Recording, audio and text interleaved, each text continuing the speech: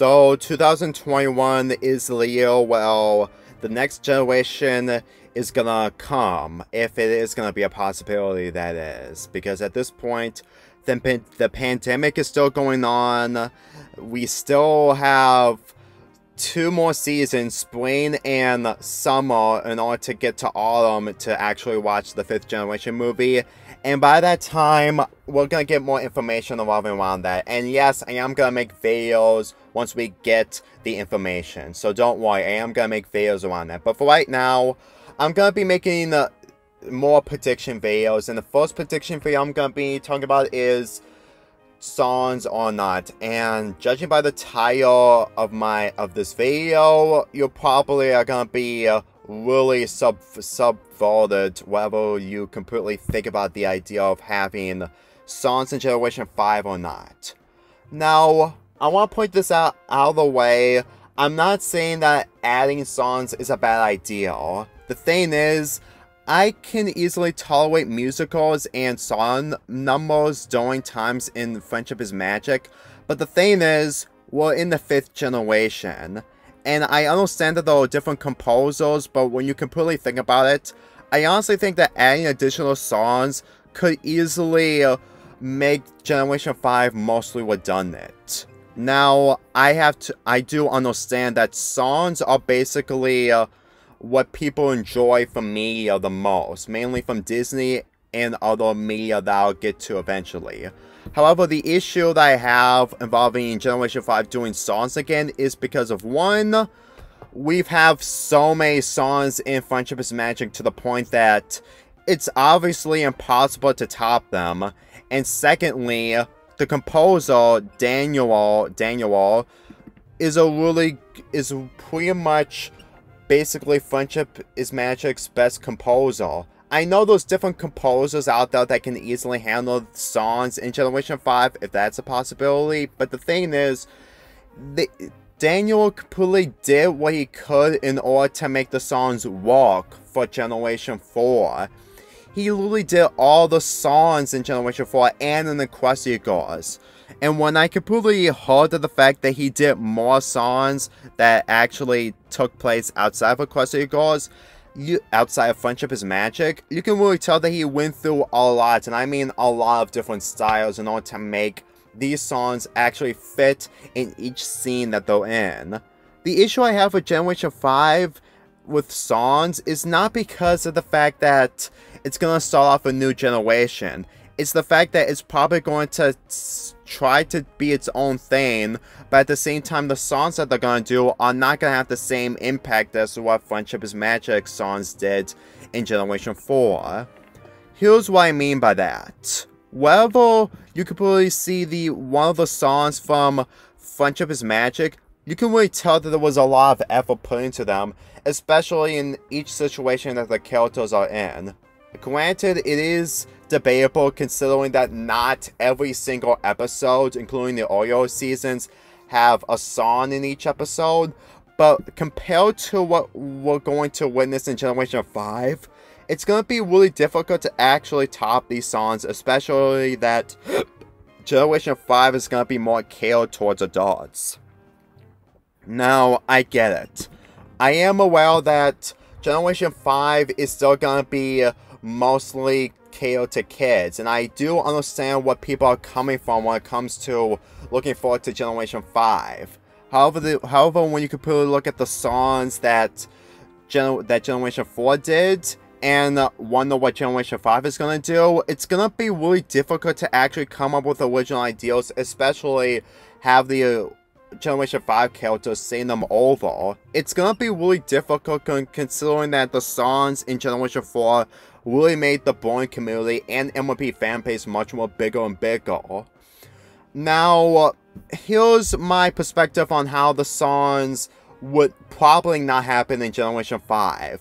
If it would not happen, I can guarantee you that it could lead to a good direction on trying to put more focus on the characters, or it could easily be a setback towards the newer generations, since that those generations had better songs. But let's think about this for a second, because believe me, for someone who really isn't interested into the audio generations, I can tell that the generations 1 through 3 may have some good songs, but at the same time, the songs are just really stressful to sit through. And for someone who makes reviews that aren't myself about how poorly done how the older generations were, I really think that they really didn't know how to handle how the composer can handle the music in the older generations. Now granted, I don't blame the composers from the older generations, but when you completely look at how they were compared to Generation 4, yeah, that's really sums up onto why people prefer the newer generations over the older ones. Yes, it's obvious that if there are songs in Generation 5, they're obviously going to be compared to Generation 4. But at the same time, we all know that the Generation 4 is probably going to have the better songs compared to the other generations because of how much effort it has. Now, don't get me wrong, I do understand that Generation 5 is going to have much more effort, just like in Generation 4. But considering that we're going to have new characters that are going to be a lot more different compared to what we've witnessed from the older generations, it's going to be a really difficult task, especially of how the characters are going to be act. We all know full well that the new characters we all know full well that the original cast of Friendship is Magic isn't going to be part of the newer series as the main characters, especially since that we're going to get a second season. Oh my god, we're getting a second season of Pony Life instead of more content involving the Custody Girls. Oh my god, the world is completely out of place.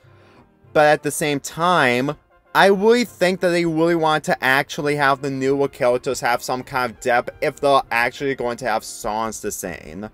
And when you completely see of how good Generation 4 did with its songs, especially from the movie and the Custody Girls movies, it's obviously going to be a lot more complicated to actually imagine of how Generation 5's composer is going to be like if it does have songs. Let me go talk about the other cartoons that actually had short songs but also really entertaining. Shows like Adventure Time and Steven Universe. They may have short songs that actually attracted so many people, but at the same time, it's basically the type of songs that really just really depends on what you actually enjoy with the genre of music that you grew up with. And yes, I will admit that Friendship is Magic has so many different genres of music when it comes to those songs, but at the same time, they went through a lot of stress and effort to actually make those songs entertaining. Same goes to the other songs from the other cartoons. They've done so much research and effort to actually make these songs work in some of the episodes and movies that they were in. And whether you completely think of what Generation 5 is going to do, there is a possibility that the one song or two can be considered popular. But the more you look at Friendship is Magic, you can really tell that it's going to be a lot more difficult to think that these songs would probably not top the older generations compared to how good the Generation 4 songs were. And trust me, I may not be a critic at composing music, but at the same time, with each song that I sing, it takes a lot of time to actually get most of the lyrics right.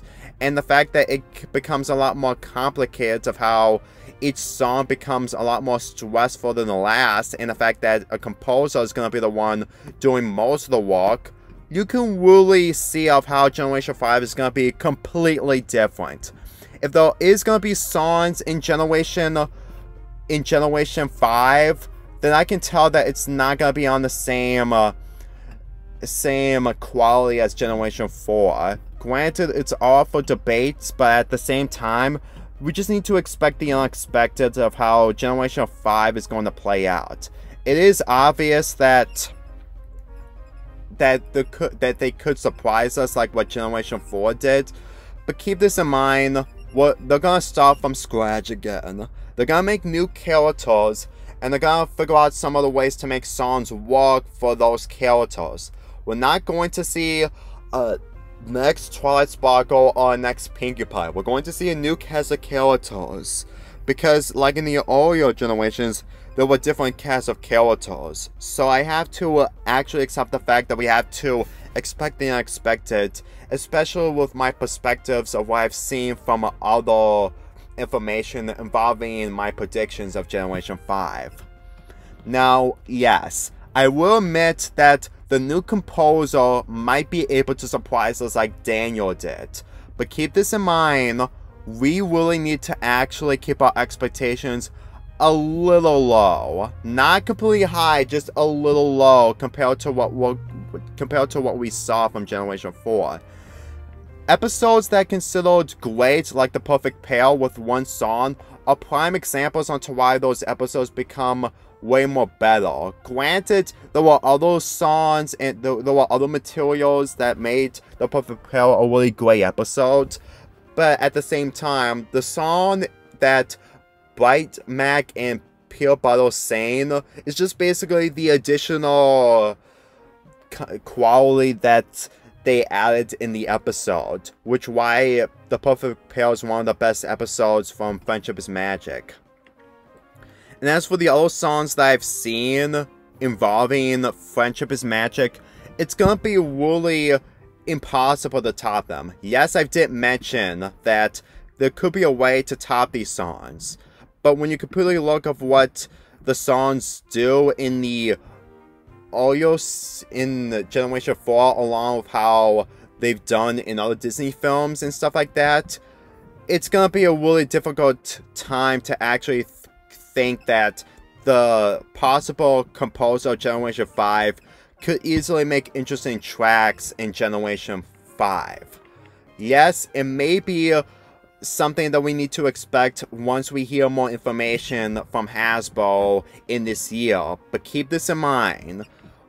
Sometimes not everything can actually work out at the end, and if they don't work out, then there's always a point where they decide to probably give up and just decide to have the generation with no songs.